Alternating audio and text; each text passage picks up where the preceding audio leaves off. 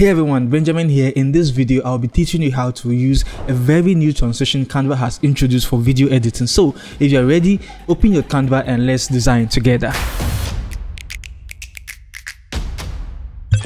Before we get started in the tutorial, I just want you to know this. I want this tutorial to be so interactive, so just in case you're watching and you have any questions, I want you to leave it in the comment section. And also, just to support this video, kindly hit on the like button just so that we can be able to push this video to other Canva designers. If you are new, don't forget to change the red button down there to a gray button. So let's dive into Canva and let's get started. So you can see this is the entire thing I did, and what I'm going to do is I'll just come back to the home button. I would click on create a new design, and in this section what we are going to do is to choose video. Okay, so once you choose video, a whole new blank canvas would be created for us so that we can be able to start designing. So we are going to do everything in some very easy steps. The first thing we are going to do is to come to videos. Okay, so scroll down, you see videos. So after you click on videos, what you're going to do is you're going to search for any videos you want, but in my case I would only search for 3D. Okay, and you can just feel free to use any video of your choice. Okay, so after I search, you can see I have so many options over here, and I'm going to choose similar videos I used earlier. So I'll choose this one for an example. Okay, and I'll just move my video here, then I just drag it down and I'll just do this too. Then I can double click just to crop the video. Okay, then click on done. So you can also take your time to do the same to your video. The next thing I'm going to do is to add a shape. So I press R for a square shape. I would increase the size to something like this, and I'll just drag it here.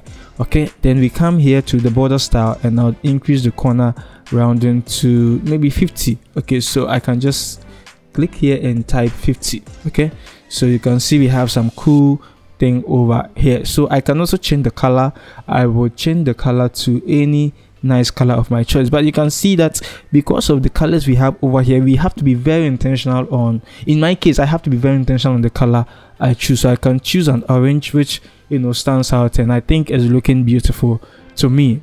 Okay, so you can also do the same, and I'll just come on to add some text. Okay, so maybe I can just see anything over here, so I'll use the same words I use, motion. Okay, then I'll increase the size, position it here.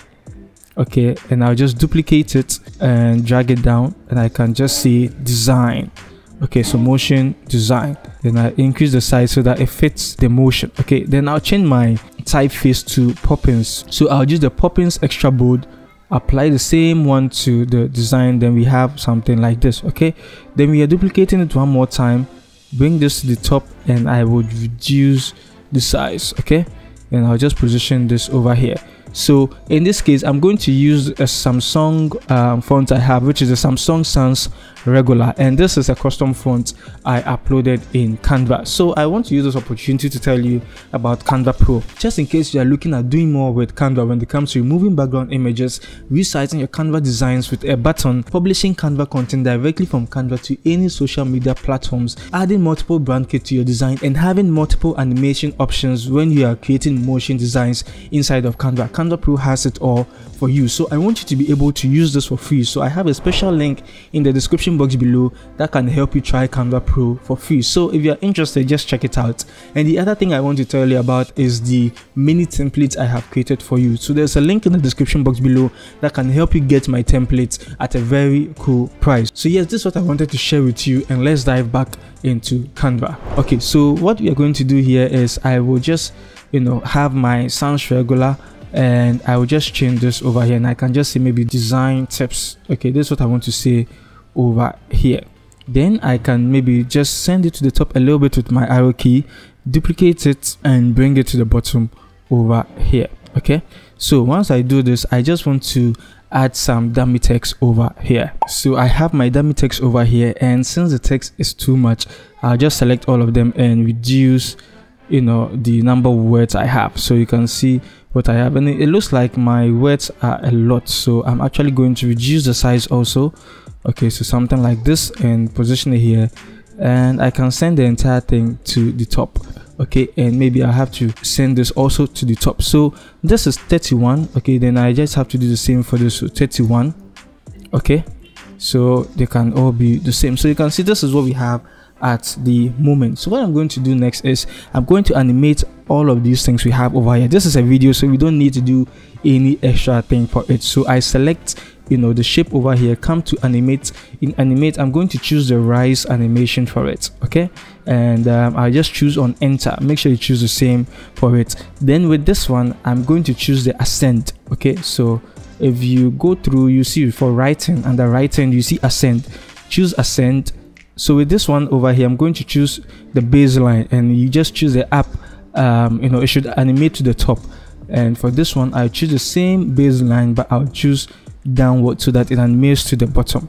So with this one over here, I'm going to choose the merge. Okay, so I just have to choose merge. It's also under writing, so I choose merge, and everything should form nicely like this. So you can see what we have at the moment. Okay, so what I'm going to do is I'm going to duplicate the entire page over here. So I come over here and I click on duplicate. Okay, so a new page has been, you know, made for us. So this is what you have to do. Select the video, move it to the left, okay, and select everything over here except the video and move it to the right. Okay, so once you do that, you want to remove the animation we have applied to every element over here. So I select this, okay, and come to remove animation.